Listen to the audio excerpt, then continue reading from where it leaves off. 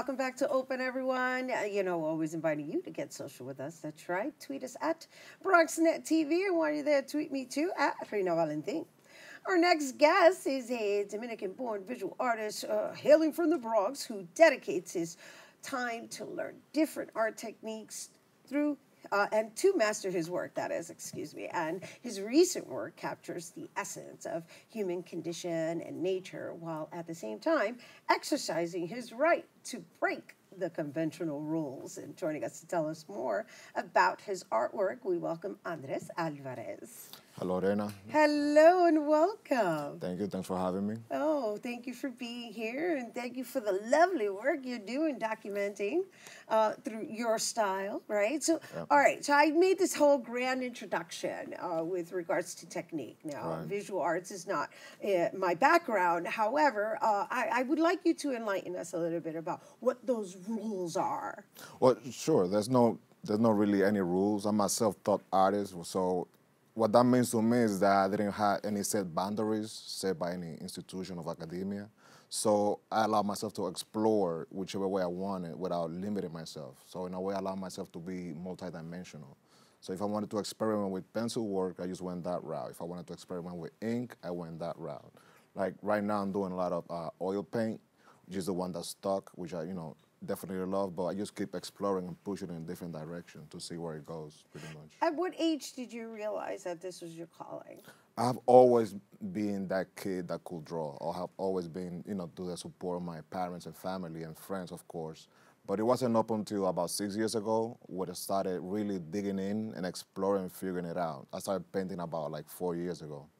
But all right, before so when you say exploring and really digging in, you're saying you've always drawn, right? Yeah. You've always been drawing, and so you're self-taught. Yes. And so you have certain techniques under your belt that you taught yourself, and about a couple of years ago, you decided to fuse them and come up with your own style. Yes. And so how challenging is it to sustain yourself doing art? I don't 100% sustain myself doing art. I'm working on that. I'm a full-time teacher. I'm a high school teacher. So I'm really focusing on the pursuit of figuring out what it is that I should be doing as an artist, or what it means to live as an artist, because even though I have been able to do it my entire life, I really made it an actual part of my everyday life, like recently, like I said, in the past 6 years. That's what I meant when I said I started like developing myself as an artist. Like I have the ability, but have I been pushing myself enough? That's what I've been doing so far, doing through the exploration, figuring out what it is that that I can do or should do. Which is a great segue into who are your inspirations? Like, where do you pull from? I have always been inspired by illustrators, mostly classical painters like Rembrandt, illustrator being Frank Frazetta, comic artists, Simon Beasley. Contemporary artists would be Cesar Santos, a Cuban artist. He does a lot of classical style work.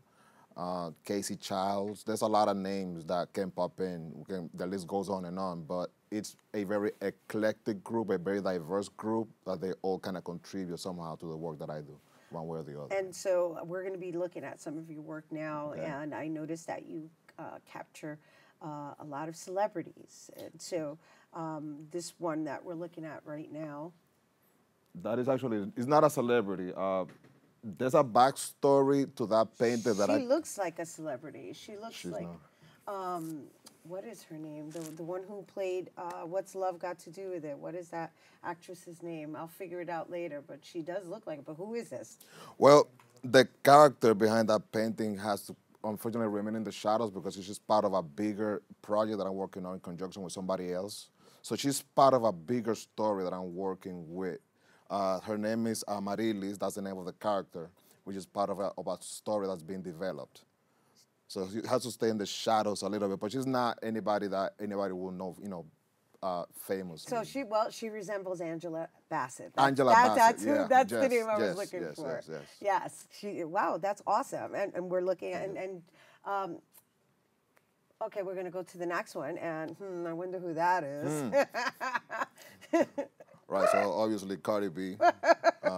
Yeah, so every once in a while, you through the media, whatever, there's some personalities that stick because of the way they are, because of, the energy that they carry around. And she was definitely one of those people. And I was like, why not? Let me not take art so serious. And let me use number one, that painting is huge. It's 36 by 48 inches. It's one of my biggest paintings. It's beautiful. And it took a lot of time. I just started, having making a silly face, just have fun with it. Right. And so I notice you use a lot of red in your artwork as your background. Like, Yeah. what does that symbolize for you? Energy. Energy. I like high yellows, blues, reds, anything that represents that energy that I put into the painting itself. I want to like seep through the paint itself. And we're looking at another woman. I notice you also capture a lot of women. Yes. Yes, of course. Pues claro. It's very challenging to portray, that essence of a woman accurately on a painting. It's very challenging, at least for myself. So that's usually, what I give to. That's my daughter, Adriana, also an artist. Beautiful. She's 13 years old. That's a very recent painting of her. Yeah. And that's you. That's me in my studio. An artist said, I forgot the name of the artist, but he said that when you run out of things to paint, just paint yourself and something will come up. So I will do that every once in a while, just paint myself in my studio, but I also use it as a kind of a snapshot. Every once in a while I will hit some type of mental benchmark in my artistic pursuit, and I want to take a snapshot of that guy at that moment, and because that guy figured something out, let me just portray it, I guess for future reference. So I will do that every once in a while. And so I understand you do self-portraits, right? Yeah. And so do you do self-portraits from actual images, or do you also do self-portraits from having people pose? That would be portrait. I don't do many. I'm open for commissions. I don't do them very often. I usually bring somebody in, do a photo shoot, and then on my own, I do my own work, which is how I approach my work mostly because of time constraints. Right, I was going to ask, how long does it take you to create one of those self-portraits? That's what we're talking about, a couple of months work, factoring in, office hours that you have to be at work during the day and then deal with it, after hours. So we're talking about a couple of months. Plus it's oil paint, so it's a longer process by default. No matter how fast I want to push it, there's a process that I have to follow. So it's a couple of months we're talking about. And what is the process behind oil paint? Is it because it's in layers? It's very layered, and you cannot push it even if you wanted to, because the paint is of the medium very slow drying.